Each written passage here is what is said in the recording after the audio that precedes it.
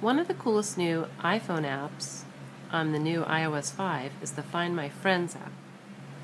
So the problem I have is every time I go back, it says I have to re-enter my password, which I don't want to. Now it says here to skip this screen, turn on passcode lock in settings.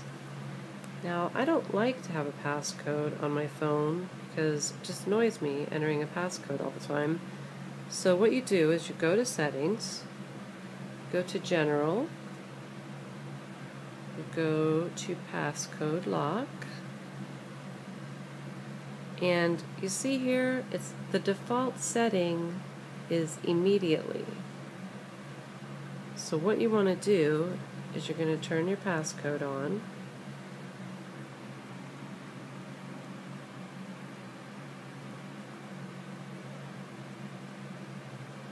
And then you're going to go to this require passcode, and I put mine on 4 hours.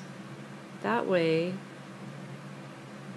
I'm only putting it in once, twice a day at the most. So now it just keeps me logged in all the time. So I can just push it and it